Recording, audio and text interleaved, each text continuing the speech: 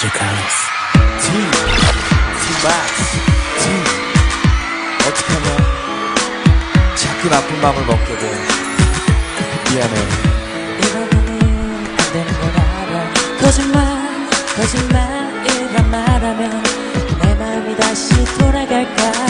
눈물이 나 너무 미안해서 느낌을 주고 가슴에 더 정말들은 몰라 생각하면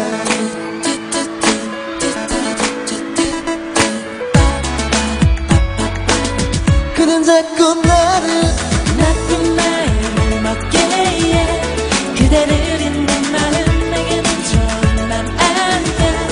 너무 나쁜 마음이야. 나쁜 마음이야. 나쁜 마음이야. 우리 사랑 영원히 없어지잖아. 나쁜 마음을 먹게 해. 그대를 잊는 마음 내게는 정말 아니야. 너무 나쁜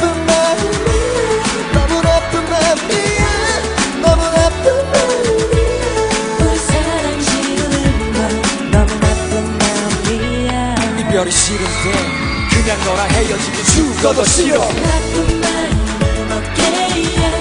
그대를 잊는 마음 내게는 정말 아니야. 너무 나쁜 마음이야. 나쁜 마음이야. 나쁜 마음이야. 우리 사랑 영원히 없어지잖아.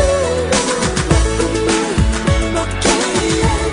그대를 잊는 마음 내게는 정말 아니야. 너무 나쁜 마음이야. 너무 나쁜 마음이야. 너무 나쁜 마음이야.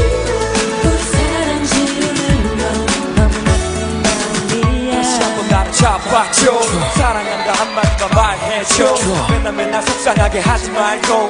딴 남자 만나도 누가 마주쳤나 상상하기 싫어. 네가 없는 단 하루도 믿기 싫어. 하지만 나쁜 남자 되기 싫어. 나쁜 마음 먹기도 싫어. 좋은 남자 되고 싶어. 나쁜 마음을 먹게 해. 그대를 잊는 마음 내게는 정말 아니야. 너무 나쁜 마음이야. 나쁜 마음이야. 나쁜 마음이야. 우리 사랑 영원히 없어지잖아. 나쁜 마음을 먹게 해. 그대를 잊는 마음 내게는 정말 아니야. 너무 나쁜 마음이야.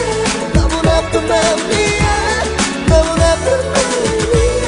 우리 사랑 지우는 건 너무 나쁜 마음이야. 이별이 싫은데 그냥 너랑 헤어지기 죽어도 싫어.